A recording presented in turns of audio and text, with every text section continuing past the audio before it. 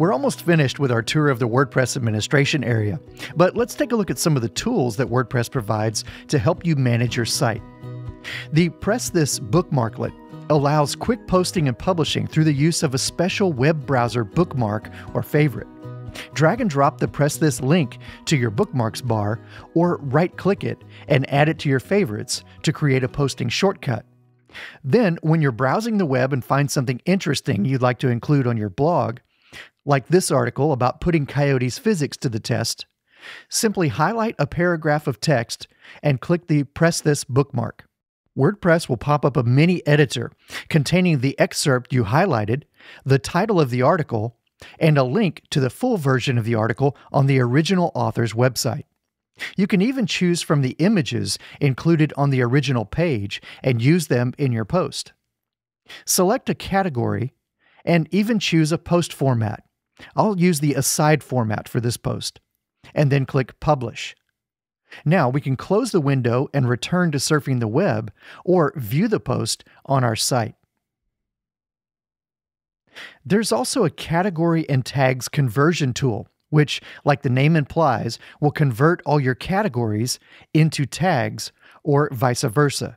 But it's a good idea to leave this alone unless you really have a good reason to do this. WordPress also includes a number of import utilities that make it easy to import blog posts and content from other blogging systems, like Blogger, LiveJournal, an RSS feed, Tumblr, or another installation of WordPress. To use these tools, first install the importer, then follow the installation instructions to begin importing your content. And last, the export tool will create an XML archive for you to save to your computer, containing all your posts, pages, comments, custom fields, menus, and more.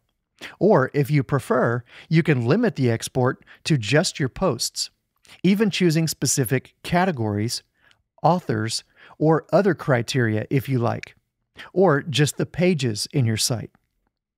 You can use this tool to create a backup of your site content or to migrate your site to another WordPress installation. This is one of the easiest ways to back up your content, which is obviously very important, but it doesn't back up your actual theme files, plugins, or uploaded files. For a complete backup solution, you might consider VaultPress or Backup Buddy. Both of these plugins will create complete backups of your entire WordPress site, but Backup Buddy also includes a migration tool, which makes it really easy to move or migrate your site to a new web server, should you choose to do so down the road.